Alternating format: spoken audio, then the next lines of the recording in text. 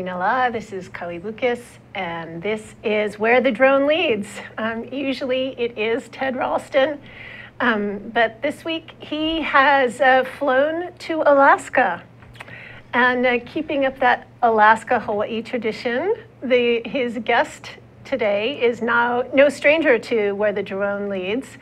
It is Maika Motas. Yes, yes. Of Kolea Gold. And it is so interesting that Ted is there in Alaska and we are here in Hawaii, and we are talking Kolea Gold. Right. And the Kolea is the connection between Alaska and Hawaii. And, we love to share that. That's a ho'ailona, or a good sign. Ted is out in Alaska with George Purdy, and we're here, and we're going to talk about our company, reintroducing. Thank you for hosting the show. I mean, we're looking forward to so many opportunities to be hosting. And unfortunately, even my business partner, Kainoa Jimenez, he's out working on another project and meetings.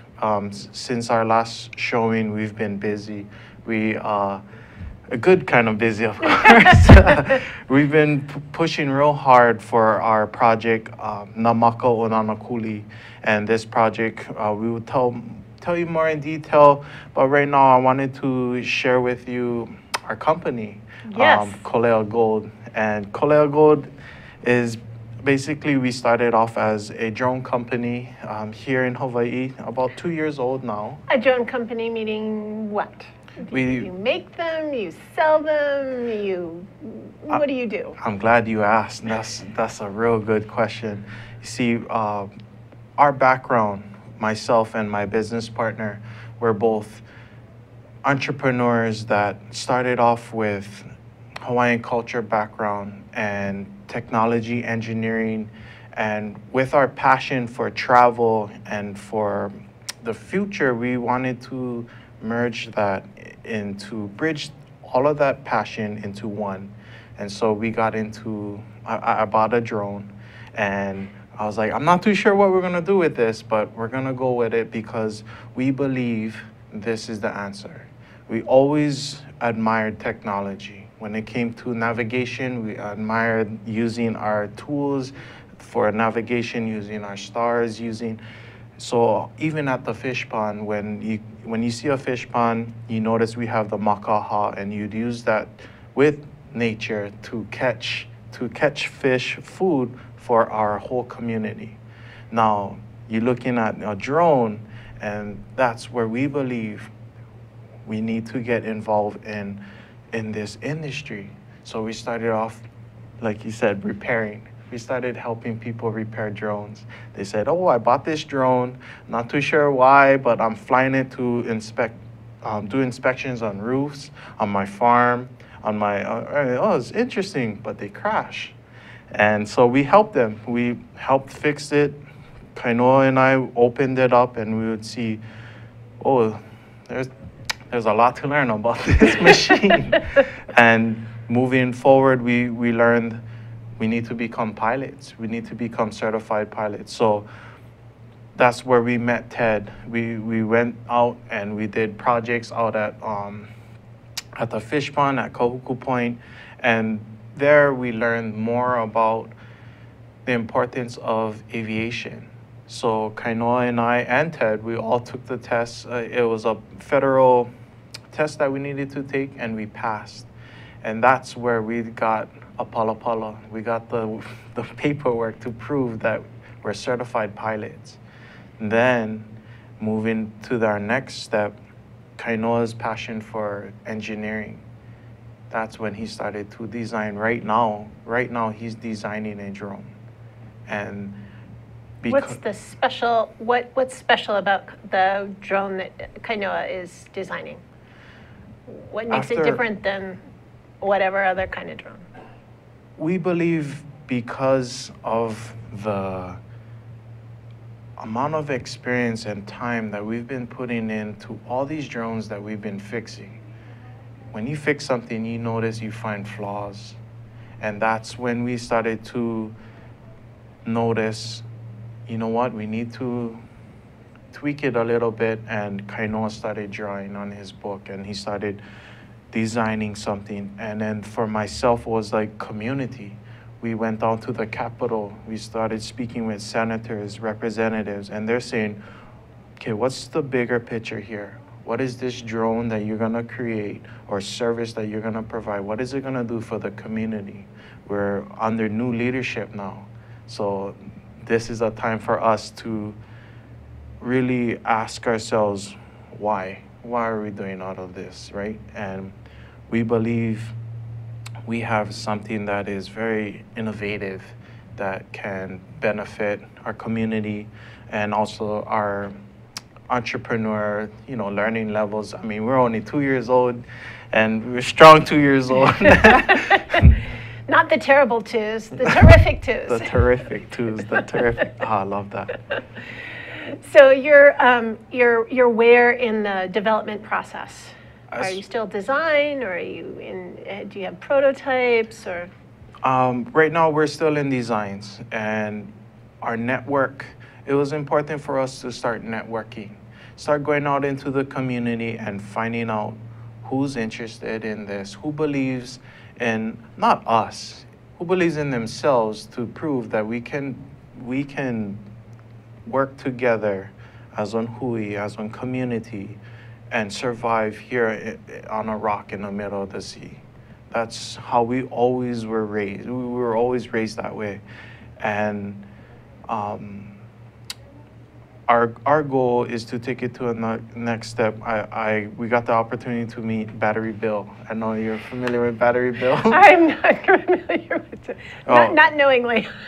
So Bill was fortunate enough, we met through a conference, and this was a time for us to talk about energy. Everything needs energy. Even in this room, I told you before, there's good energy in here. And when it comes to our machines and our designing, we need to make sure that we find the right energy. If you notice on all drones, oh no, actually you don't know, because you haven't flown a drone before, but it usually, there's a drone that only lasts up for 2 to 5 minutes, and the longest is half an hour. And that's running off of just one battery pack. Now, when you go to Battery Bill, hey Bill, do you have some type of battery that will last even longer? Then we're getting somewhere. And that's why it's important that we knew what we believed in. We believed that we're creating something that is gonna help in all kind of issues. One in particular is our biggest project coming up. We're getting involved with representatives, schools. A few weeks ago, Ted brought up this project of us providing images for Nanakuli traffic. Okay, before we get into the Nanakuli, I want to go back to the design and the battery. So tell us what is special. How are you changing the game? How is this design going to be that drone that really serves our community better? Because you guys know what our community needs. So what is it about this that is gonna up the game? This is definitely a good question. This is definitely near the intellectual property side. And no, I'm glad that you asked. And I'm gonna put it this way. Our community has a perspective on life that is very important to all of us, from being a firstborn all the way to our kupuna or to our ancestors. Life is so important, and when it comes to building a drone for a particular item that can save people's lives is what we're striving for.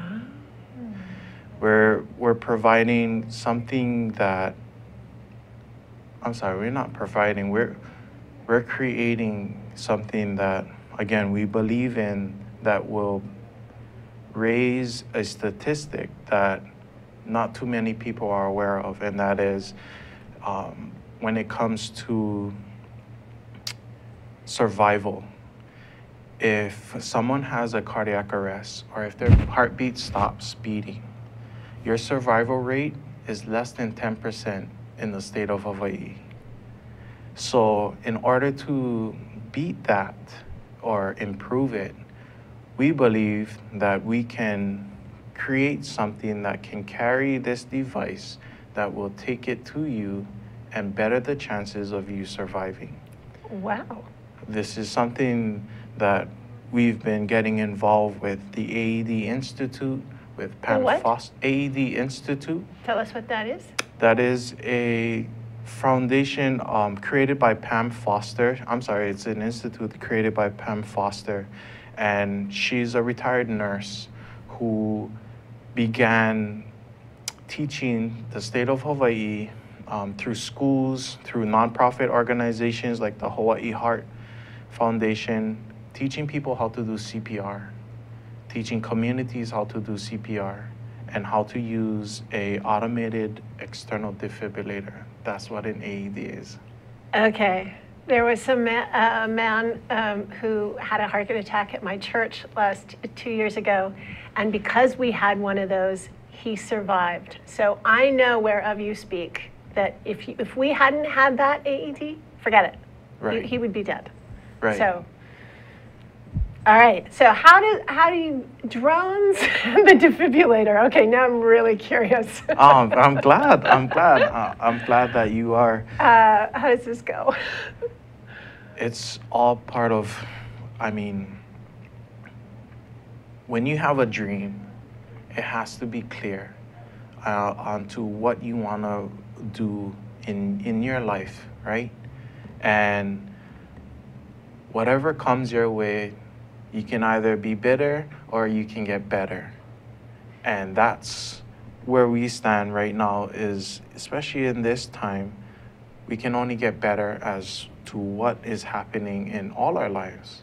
So when it comes to using an AED, you see, I'm a part of that project, and I'm proud to be a part of that project. I'm with Pam Foster all the way. I teach classes. We've been going around the community to schools, to Hawaii Job Corps, to like tomorrow I'm gonna be at the UFC gym in Kaka'ako. You guys are more than welcome to come. I can teach you how to do CPR using AED. The main thing is involving technology. You know, this show is all about technology. And how are you gonna bridge that with our community, our passion, our beliefs? And, you know, it's quite, like I said, it's the energy in this room is just something.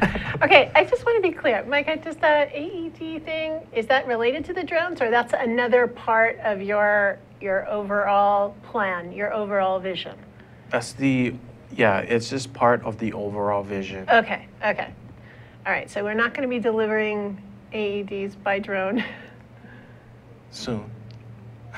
Oh, really? That's why we're talking. Oh my goodness. That's why we're here. Okay, wow.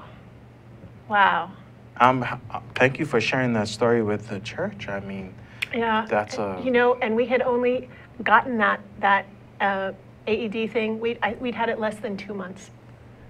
Wow. Yeah, it was in the middle of the service. Actually, it was the end of the Sunday service. Keeled over, but we had the training. Yes. And so people knew where to go. They knew where it was. They rushed right down and gave Mr. Kimsey and he survived. Yeah, and that's how we found out that most people don't unless they have that machine. So having access to that and understanding what to do with it, it's kind of trippy. You start it and it tells you what to do. Yes. Yeah. Yes. Yeah. So yeah, and it's a device that we all need in order to come back. You know, I mean, you're gonna be able to do compressions. Say we're out in the mountains and somebody has a cardiac arrest. That's where we're striving for. We're starting here at home. We're getting to locations, setting up stations where we can deliver, and as soon as, you know, we know everybody's trying to deliver packages, and we got Amazon delivering packages. We got others trying to deliver pizza. you know, and we can appreciate that. We can learn from each other. This community, the drone community, it's if one ship rises, we all rise. Well, that's a great place for us to take a little break, let that sink in, and come back and talk some more. Okay, Maika? Sounds great. Thank you. I'm Jay Fidel, and I'm here with Pete McGinnis-Mark to talk about HIGP and research in Manoa. What about that show, Pete? I think it's great, Jay. Research at Manoa really provides faculty members at the University of Hawaii with an easy way of explaining some of the research activities we're conducting on the campus. For example, I do a lot of space research, whether it's the moon and Mars, but many of my other colleagues do other interesting kinds of work, whether it's exploring the ocean floor in submarines, studying earthquakes and tsunamis, or other activities. So research at Manoa really provides us with a way of telling the general public some of the activities which we're involved in, as well as communicating to our colleagues and students. This is a fun science, and we really appreciate the activities which research at Manoa enable us to talk about. I love research at Manoa. Come around, join us. It's Monday, 1 o'clock p.m. every single Monday. Be there or be square. Welcome back to Where the Drone Leads here on ThinkTech Hawaii every Friday at 4 p.m., usually with Ted Ralston. But today it's with me, Kaui Lucas, and I have as his guest, Yes. Maika. So we were talking about some of the things that your company, Kolea Gold, is doing, innovations that can really benefit the community in some amazing novel ways, like delivering AEDs Yes. by drone. But there's another project that that we're going to talk about, Maka o Nanakuli. Yes. Okay, I love it. The eyes for the place that doesn't hear. So this is a project that Ted and I and Kainoa, we all talked about a few weeks ago, and it's a great opportunity because Kainoa and I, we're born and raised from the west side. Kainoa grew up in Maka, I grew up in Waianae. And traveling to and from school has been, you know, that everybody can relate out there. And everybody believes there is something that we can do about it. And this is an opportunity for us to provide something better than nothing. And that is Maka o Nanakuli. We plan to come out to Nanakuli during heavy traffic and using our drones to provide that aerial view of our traffic, and hopefully in that process we can go ahead and use that data for our Department of Transportation. We've been talking with representatives, senators, the city and county. What we want to do is get the community to work together on solving an issue. I know they've come up with new solutions, and we're just going based off of word of mouth of how effective it is. But if we can utilize technology and maybe come up with even a better solution and open it up to the community, because we know what will work. Okay, so right now there's cameras on the at the intersections, kind of a thing. Right. And I don't know how Waze works, but I have Waze. So I can look on my phone and see if there's traffic, but it doesn't have an actual picture. Right. So is this going to be crowdsourced, or how does the community play a part? I guess you couldn't do that though. So there's going to be drones with cameras, and what are they going to do? Basically go up, not too far up, maybe less than 100 feet up. And it's going to give us a perspective as to what we're seeing in this traffic. Imagine trying to see from above how the traffic flow is. Everybody sees it from the steering wheel. Everybody can tell that. But no one can really define where exactly is this happening. How can we use this information? And I'm not saying that we have the solution. I'm saying we're providing a tool that you can utilize to possibly come up with one. Because I believe using these drones, we'll have one. We'll have a solution through the data. What we're trying to do also is get the community involved and the operators for our drones. We not only, it's not us who's gonna perform it. There's this school, everybody knows Anuenue, Ke Kulakaya Punio Anuenue, our Hawaiian immersion school in Palolo. Our goal for Kolea Gold is get those operators ready to perform out in Nanakuli. They're the ones who's gonna provide the footage. And what we're gonna provide the footage. So the operators in Palolo are going to Nanakuli? Going to Nanakuli. Okay. And we're going to have these students go ahead and operate our drones in a safe area. We still in the process of mapping it out where exactly, and this is a good time for us to open up to the community and have them give us some feedback. Maybe through this show, all you viewers, please let us know where you think in Nanakuli would be a great place for us to provide the footage. This is not only this is an opportunity for us to get a motion going. Well, we're already in motion. There's no doubt about it. It's just getting more proficient in what we're doing. Are you worried about seeing things that maybe people don't want to be seen? Even at 100 feet, you'll be seeing things. Seeing things on the ground. On the ground. Oh, that's a good question. Right now. That's why it's important how crucial our planning is for this project. We need to make sure that everyone can agree. We're not going to just show up. That's why our culture is always, when you come to a place, you have to ask permission for a lot of things. Nanakuli is home to me. However, it's still right to ask the community, is it okay if we come here? The reason why this project is in motion is because a resident from Nanakuli suggested that we come out with drones. So that gave us that was the seed. And now it's critical, to have that invitation. Right. Yeah. Okay. So now we're at the position where, okay, let's go out to the community and find out where in detail, how can we use this? We understand why we're gonna use it. Now we're working on the how we're gonna perform this. And as soon as we finish, we'll have the what product. I believe it's gonna be something, it's new, so of course it's uncomfortable. It's something that not too many people are sure about.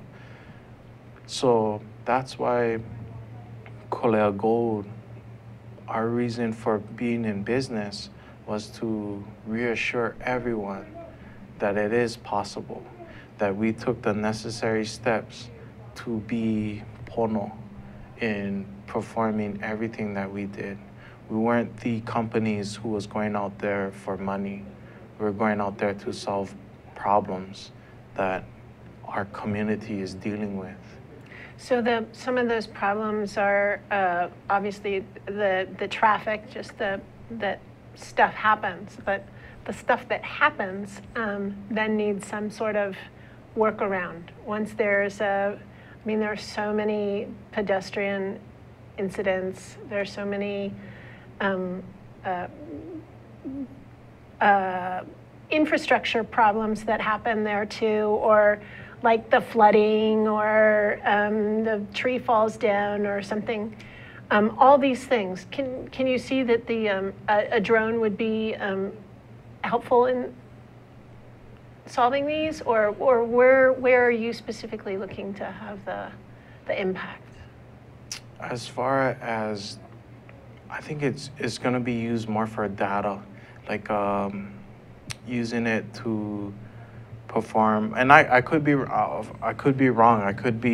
We could just end up going there and something else will happen where we will discover more about Just like you said, you just never know what's going to happen during the time of traffic.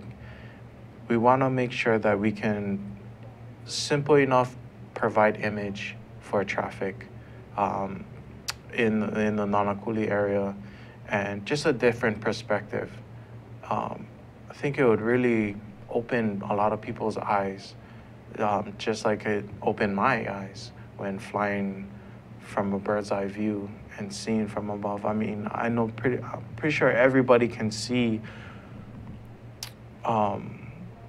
through the media and TV about the bird's eye view, but now using it for something that can maybe better our community, I believe it will be I